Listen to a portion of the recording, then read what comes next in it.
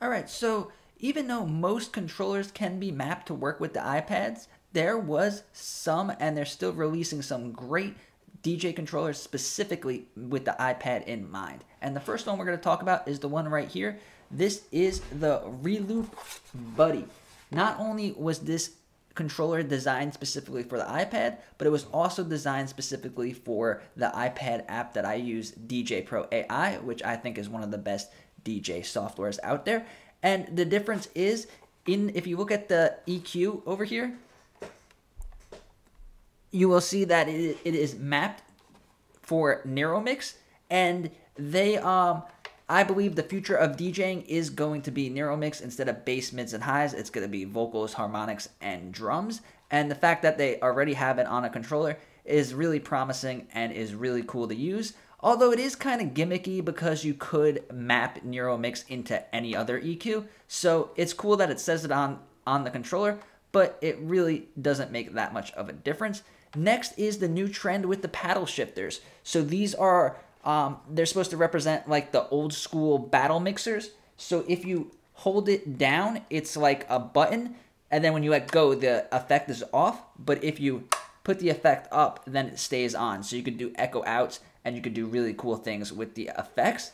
And then the next thing that makes this a iPad DJ controller is this iPad stand. Now, the only thing that I'm disappointed with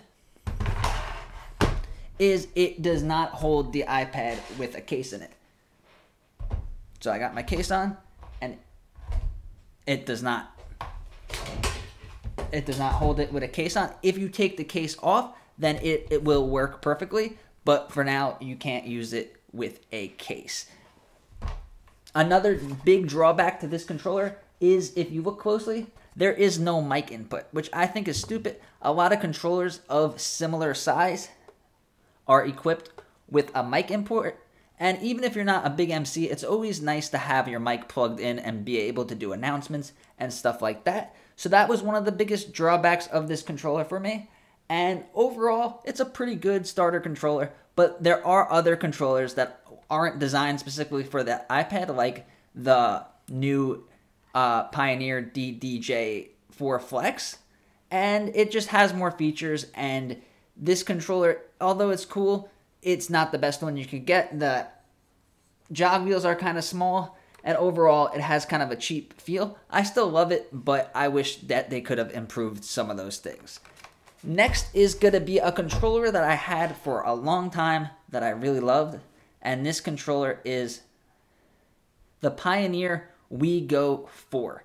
So this was designed specifically for the iPad, and it was designed to be kind of different, kind of a new style, a sleeker style of DJing. So they went away from the traditional 2 decks and a mixer. So what they did was they put the buttons, they put these buttons over here, if you can see where I'm pointing my mouse, around the jog wheel, so it looks kind of like there's less buttons and it looks more smooth and more aesthetically pleasing. And I do think it does look great, and it did have an iPad stand, and this one, depending on what case you were using, it did work with the iPad, and it was really small, really portable, and you could do anything that you needed to do. You had your looper, you had your FX, you had 4 pads down here for your hot cues, and you had the jog wheels lit up. So they weren't that bright, you couldn't really see them that much, but it did look really cool when you touched the jog wheels. They did light up, and it really made a cool effect. And then the next thing that you'll notice is this is only a 2-band EQ. So there's lows and highs, and then the bottom one is a filter. You could set it to be lows, mids, and highs, and then you got no filter. But nowadays, most DJs really use these filters a lot, so it's great to have it. So this controller is more for beginners and basic DJing, and not for like big professional DJing. So most people that are just getting started out are only really going to need the lows and the highs when they mix. They don't really need the mids. So having filter, lows, and highs, it really doesn't compromise much, and it gives you a nice, sleek 3-band EQ. The volume fader and the crossfader, they were small, but they worked well. Another thing that's a drawback on this controller would be the tempo slider. This one was more made for people that are going to use the sync button and DJ like that and not do that much manual beat matching. So they didn't really give you the biggest, most accurate tempo sliders, but I don't think that's the most important thing that someone that's going to get this controller is going to be thinking about. And one surprising fact is this controller, if you look over here, it actually did have a microphone input. So it was about the same price as the Reloop Buddy, around $300 or somewhere around there. I got mine used, and to be able to have everything you need and a mic input, it made it a great controller, and I really liked it. The only thing was towards the end, the jog wheels started to skip, so they weren't very accurate when you were scratching. I don't know if I wore them out too much, but that was one of the things, and that's really important to have accurate jog wheels. So this one it was glitchy when you would use the jog wheels, and that's why I ended up getting rid of it. Overall, great controller. I love controllers that kind of look different than the other ones, and this one definitely has a style of its own. Now let's go to one of my favorite controllers. This is what really got me into iPad DJing, and I thought that they would make more controllers like this, but so far they haven't. So this thing was a beast.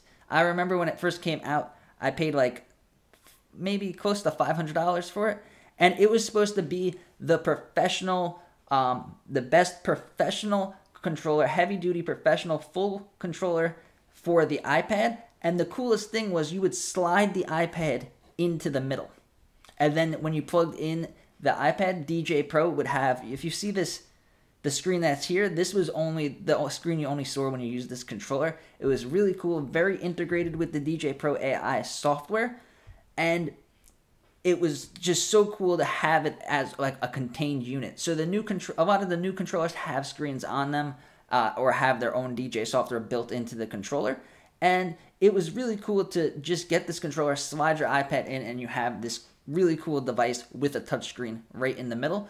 The only thing is it came with an attached regular iPhone charger cable. So it's not like with this controller, it has the USB-B sections where you could just plug in a USB-C cord that has a USB at the end and then plug it right into your iPad. This one was built in, and you couldn't choose which cord you used. So when first it was the big like 13-pin one, like the really old one, and then when the new iPad updated to the chargers that we see now, I got an adapter and it worked fine. But then once the iPads went to USB-C, then I would have like 3 adapters in, and I couldn't find an adapter that would work. If you guys have this controller and you figured out how to make it work with USB-C, please let me know in the comments, because I really love this controller, and that's why I got rid of it. There was a couple, I did some of my first DJ gigs with it. Sweet 16 that I did at like a school gym. It was one of my first DJ gigs.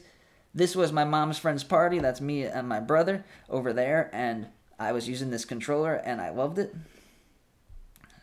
So the weird thing about it was, instead of the volume faders that we're used to, that we can mix or slam up and down really easily, this had some weird big rotary dials, kind of like on a stereo system or something, and you would like dial in the volume. It was kind of weird to use, but overall, that was basically the only drawback.